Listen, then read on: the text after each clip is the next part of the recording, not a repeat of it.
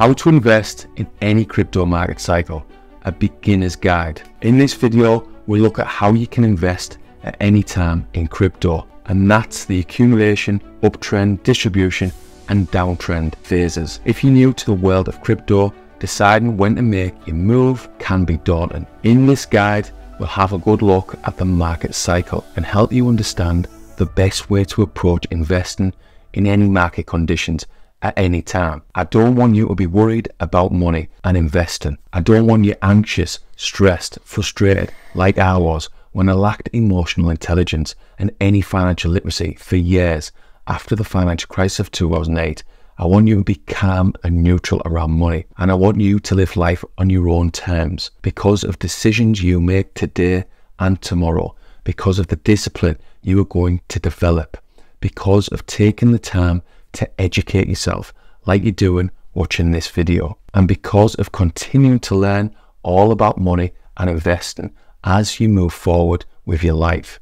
Investing in any market conditions requires careful consideration and a well thought out strategy. I'm going to give you the strategy, and then I'll finish off with some case studies of how I've invested during difficult periods. Here are some of the things I've learned as an investor over the last 20 plus years that will help you invest in any market. Set clear investment goals. You might not be into goal setting. From my experience, you're missing out on clarity and a strong sense of direction. I needed goals, and maybe you do too. Determining your investment objectives, such as growth, income, or preservation of capital. This will help you to identify suitable investment opportunities. Your financial goal might be to become financially independent, to spend more time with your family, or to pay your parents' mortgage off, or to be able to go on more holidays every year, or be able to buy your dream car. You really need to be specific with your goals. Like financial independence to you might be £2,000 per month or even £10,000 per month. Whatever it is, get it written down. Then you have a target that you can work towards. Understand your risk tolerance. Assess your willingness and ability to tolerate market fluctuations and losses. Your risk tolerance will influence your investment choices. I have a high risk tolerance, like the fact that my low-cost index fund is made up of 100% stocks. The main reason is that I intend to invest for the next 20 or even 30 years, so I can ride the inevitable ups and downs. Diversify your portfolio. Diversification is crucial to reduce risk. Allocate your investments across different cryptos. You could have Bitcoin, Ethereum, some stable coins, and a small percentage of higher risk altcoins, for example. Education is really important and will insulate you against market ups and downs. Read books about investors who've had success for decades despite market booms and busts. Investors like Warren Buffett, Ray Dalio, and John Bogle. Or you can get specific and read more recent books all about crypto investing. Stay informed and continue to educate yourself as you continue to invest over the years. Keep up to date with market news, economic indicators, and events affecting the markets. This will enable you to make informed investment decisions. Long-term buy and hold. Develop a long-term perspective.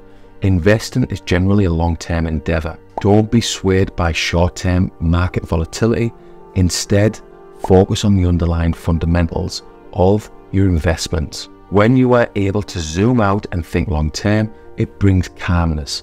Once I started thinking about crypto long-term, like 10 years plus, I stopped getting stressed out over the price of my investments. I stopped looking at CoinMarketCap every day. If you ever get a little seed of doubt, double down on education.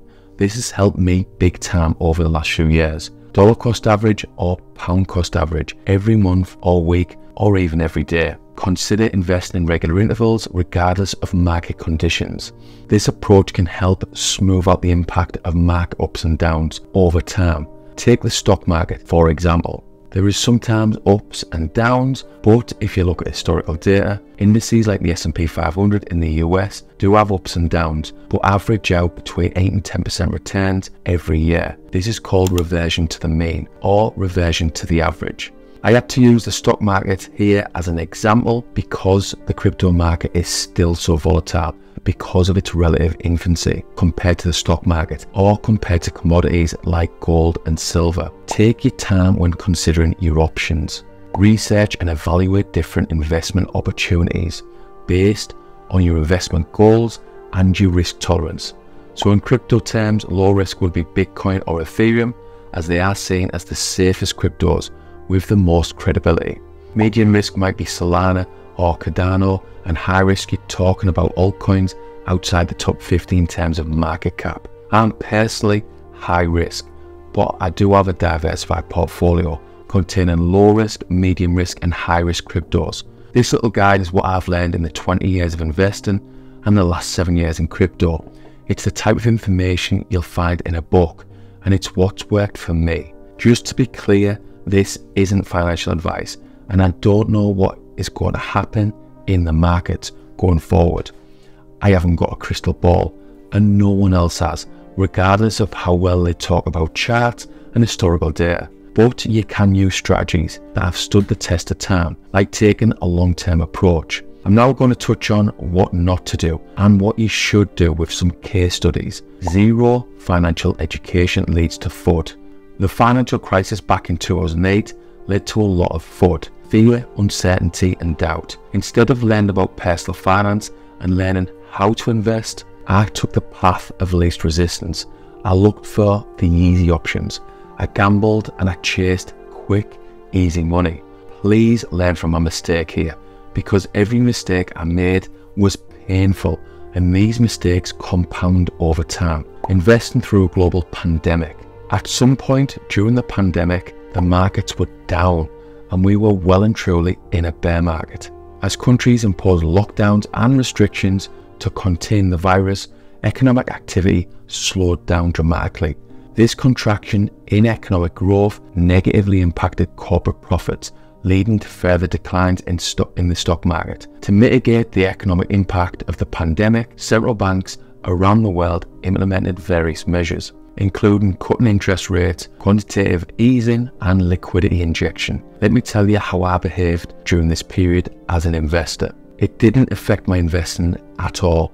I didn't skip a beat during the market downturn and continued to invest. Let us take index investing as an example. I've been investing into a Vanguard life strategy fund since mid-2019. I spent months reading book after book and doing serious research. Eventually, I found a fund that was right for me based on my goals and risk tolerance. I decided on a monthly amount, an amount I could afford, and invested every single month. I knew I needed to do this through market ups and downs because that's what all the experts recommend in the books that you're going to read. This is basically dollar cost averaging or pound cost averaging if you're a UK investor. Experts also recommend long-term investing. When you zoom out and think long-term, market ups and downs don't have a negative impact on your mindset. It brings calmness, which is a very useful tool for any investor to have in their locker. And with my experience and newfound knowledge, the pandemic didn't affect me as an investor at all. Investing through high inflation. Inflation is serious and can cause a lot of pain for families around the world, like it was doing in 2022 and 2023. It's been bad in the UK as fuel prices have increased significantly, energy prices have increased, and food prices have increased. My energy prices alone increased by over 200% back in 2022. Let's look at how I behaved as an investor during periods of high inflation. Well, again, I stuck to the plan. It hasn't been easy because, like everyone else, my finances have been really squeezed by high inflation, like that energy bill that jumped by 200%, or our monthly food bill increasing by well over 30%. Because of learning about money and investing since 2019, I now know and fully understand the importance of investing. So I forced myself to find a way. In 2022, I had 4 weeks holiday, but other than that, I worked a lot of overtime, an average 6 days a week for the majority of the year. And the extra income went on investing. This allowed me to continue to dollar cost average into the stock market with my low cost index fund. as I did during the global pandemic. And with my increased conviction of Bitcoin and other cryptos, I also started to dollar cost average into crypto like I did with index investing. I took the time to do the research, to learn and understand what cryptos I wanted to invest into.